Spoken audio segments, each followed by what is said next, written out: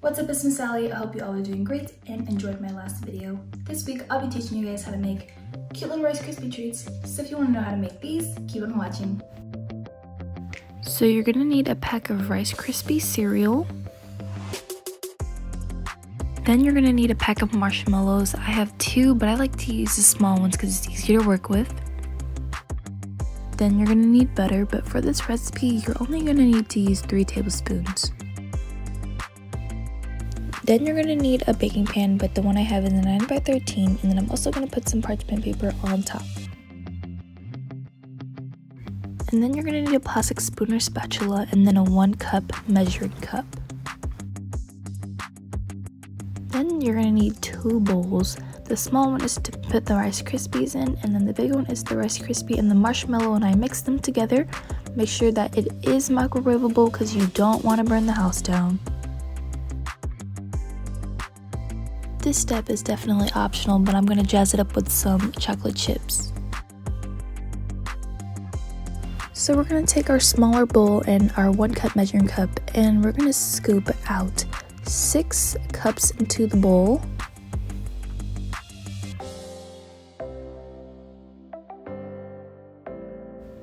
I found it a lot easier to scoop the Rice Krispies into the bowl instead of pouring it into my measuring cup because I initially did that and it was a total mess.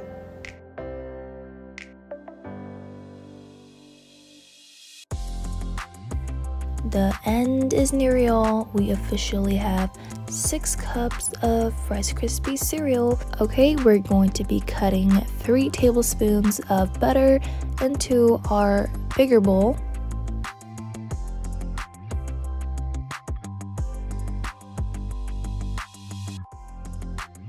But before we remove the whole wrapping, we're just gonna take out a little bit, as you can see me doing right here.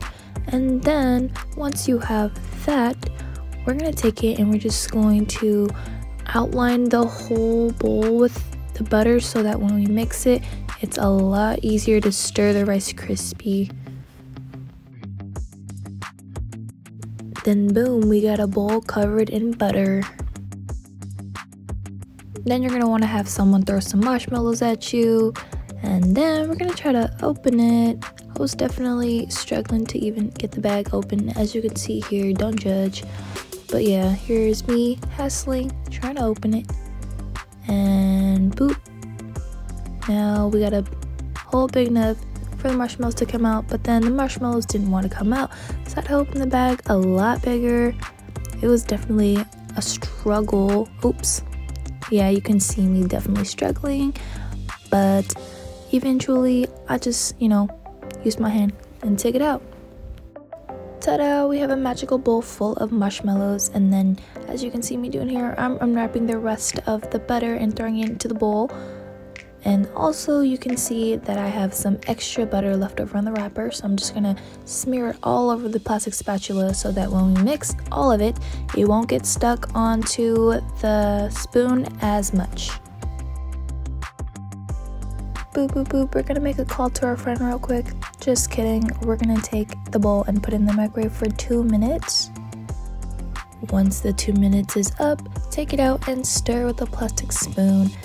If your consistency looks like mine, you're doing it wrong. Just kidding, you're doing it right, so don't worry. It's supposed to look like this. Then we're gonna throw it back into the microwave for 1 minute to make sure that all the marshmallows are melted. Remember safety first and use gloves to take the bowl out because it's probably hot now. Remember, like I said, safety first, so here's me looking goofy. But jokes aside, can we just appreciate the consistency that we have right here?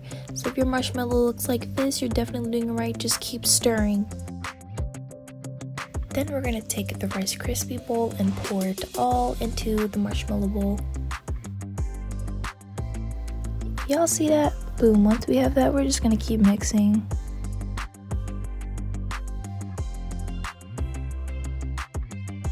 So once it starts looking like this, it does get a little harder to stir, but just stir as much as you can and try to get all the marshmallows from the sides.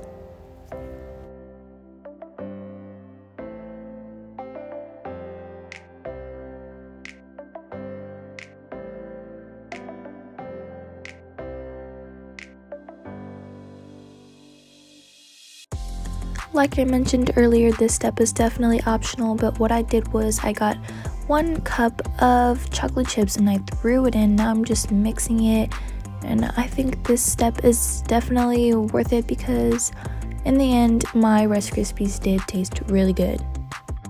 But you can definitely see how hard it is to stir now. So once you think it's all fully mixed, just throw it into the pan along with the parchment paper. I definitely found it a lot easier just to dump it into the pan, but you do have to be careful that you don't spill anything. So you're going to want to evenly distribute all the Rice Krispies throughout the pan and flatten it down with your hands. And I have on cooking gloves, so that's definitely helpful so your hands don't get sticky. This step is definitely optional as well, but I have cookie cutters and I just stuck them into the Rice Krispies, and you can see me pressing down on it because it was kind of drying and it was kind of hard. But you can definitely just cut it as the traditional squares or rectangles once it's dried. But 10 out of 10 recommend using cookie cutters because it just makes them look a lot cuter. Then once we have that, we're going to take it out of the pan and put it on the table.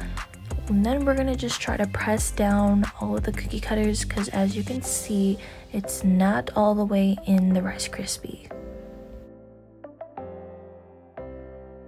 Here's a little TikTok moment, and then boom, we have donuts. Wait, what?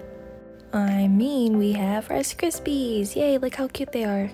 Because they look so cute already, I went ahead and just decorated them with some M&Ms that I had.